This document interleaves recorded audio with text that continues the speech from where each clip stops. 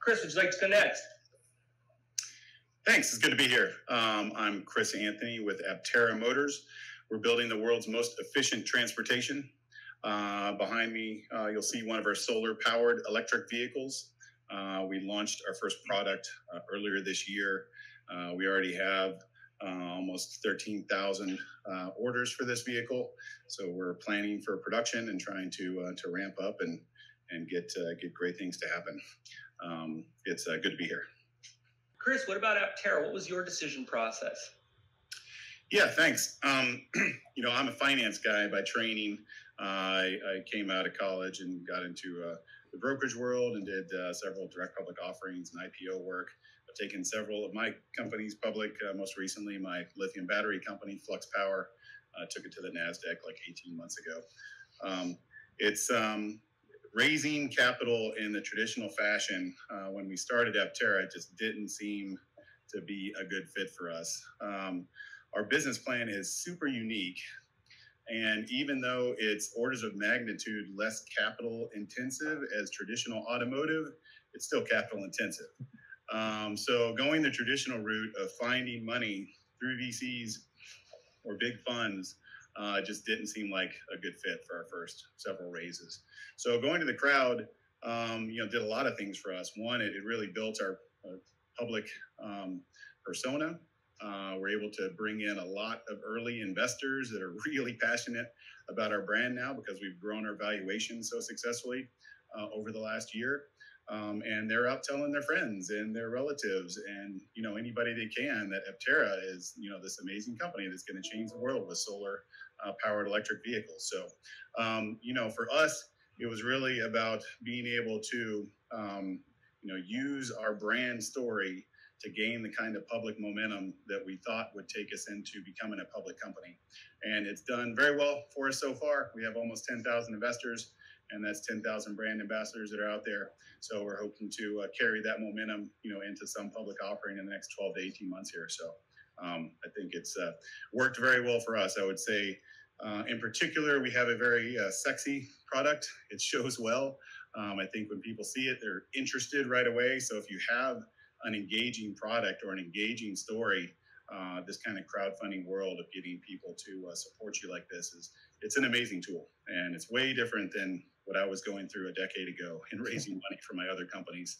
Raising money for my boat company and my lithium battery company prior to crowdfunding, they were both pretty exciting stories. I mean, wakeboard boats that, you know, are out there throwing the best wakes and towing the best tournaments, and lithium batteries that are going to power our future. Both those are pretty compelling stories, but crowdfunding wasn't around, so I had to do it the traditional way. So I think very fortunate to have Aptera come about at the time when these tools are available. And Chris, what learnings do you wish you guys had before starting? Yeah, you know, because I've had a background in this stuff, I realized the pain in doing S1 filings or going out and doing secondaries and things like that. And those processes are very painful. So I would tell everyone, you know, if you're doing a Reg CF or you're doing a Reg A+, the accounting and the legal will suck. Doesn't matter how well prepared you are, doesn't matter how many ducks you have in a row, the lawyers and accountants will find something to make your lives miserable. You just got to plow through it. You just got to have the determination to just knock down each roadblock as they come and get the offering up. So just go into it realizing that it's going to be a crap fest. And, you know, you just got to work through those things.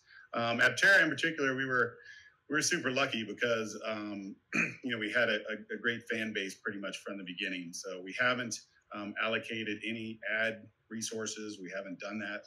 We've only kind of just spread our message organically by just kind of education, telling people, you know, what we're doing, when we're doing it, how we're doing it. So we've done like a lot of engagement, but we haven't advertised at all for our crowdfundings or anything like that. So I would say if you have a compelling story, leverage it as much as you can with the people that you have around you, because it'll save you big time on your advertising dollars.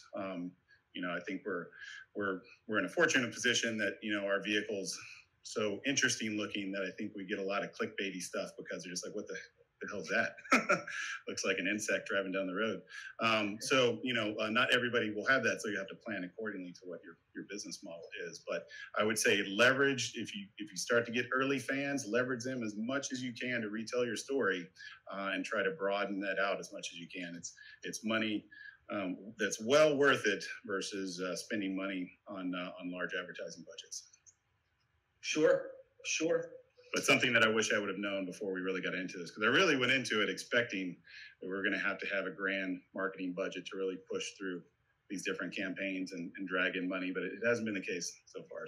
Can I mess up your linear process? Yeah, absolutely.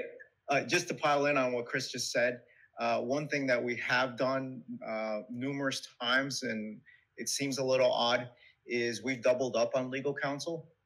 So we actually have a securities counsel and then separate corporate counsel. And it sounds expensive, but if you can get through your first Reg A filing and have the SEC come back with just one comment, which is you didn't put the price in, which was intentional, that can save you a lot of headache. And it sounds like a little painful, but in a lot of cases, some of the major law firms don't have the expertise regarding Reg A, or some of the broker dealers as well. So sometimes it might be helpful to consider that. We do the same, William. We have separate the same securities from her. Yeah.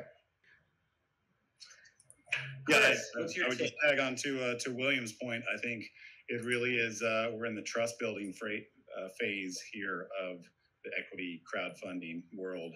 And the more people trust in the process that companies are making it from ideation to IPO, the more they'll be willing to step into this game.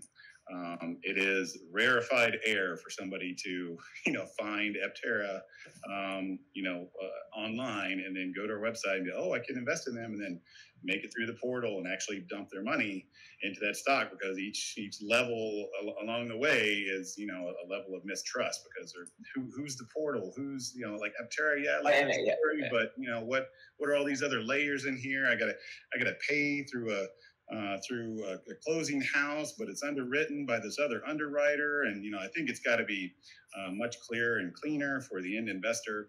And the more that they trust the process and, have transparency and are seeing companies that have made it from ideation to IPO, I think it'll start to take off. But, having some bigger entities step in would be amazing too. But Chris, what if the wealth manager at Fidelity was speaking with their client and like, hey, I know you really love electric vehicles, you really care about the environment, you've got your portfolios kind of not as diversified as you, just like no different than a pension fund. You need to take 1 to 7% of the funds available and stick them into something hot, frankly, a lot riskier, eyes wide open. Here are 17 companies in the space that you might want to consider taking a look at, and click here and you're done.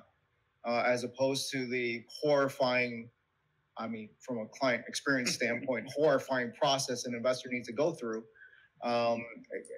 We can do better, but you're going to need a big player to play ball. Yeah, no, I love the idea. I certainly see, we have a lot of crypto investors.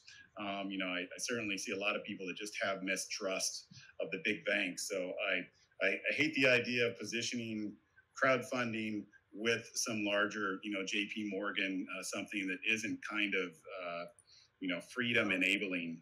I see cryptocurrency as kind of, the currency power back to the people. And that's what crowdfunding is, kind of, the investment power back to the people. Gosh, I wish I could have invested in Tesla in the early days. I wish I could have invested in Google, but that was just closed off. That was only for rich folk. That's not for me. Now with crowdfunding, it doesn't matter. You make $100,000 a year and you'll be able to invest in these people. So, I think build that trust factor and build some mechanisms. I like Start Engines trying to kind of bridge that gap to become a broker themselves and maybe build that trust themselves. So maybe it grows organically from what we're doing. But yeah, trust. I would say for Aptera, one of the big things that we did that I think helped our conversion from people that were just interested, in our oddly shaped vehicle powered by the sun, was that we just over communicated.